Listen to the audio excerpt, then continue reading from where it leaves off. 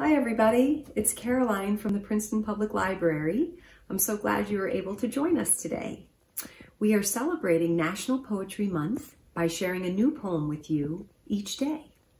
Today's poem is called, pull it out here, Will There Really Be a Morning by Emily Dickinson. And it's from this book, Poems to Learn by Heart by Caroline Kennedy. Okay, you ready? Here we go.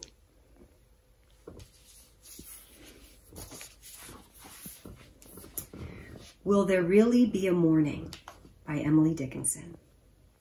Will there really be a morning? Is there such a thing as day? Could I see it from the mountains if I were as tall as they? Has it feet like water lilies? Has it feathers like a bird? Is it brought from famous countries of which I have never heard?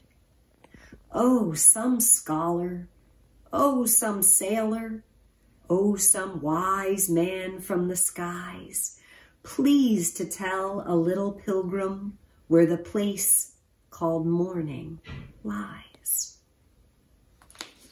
This is a picture. It's beautiful.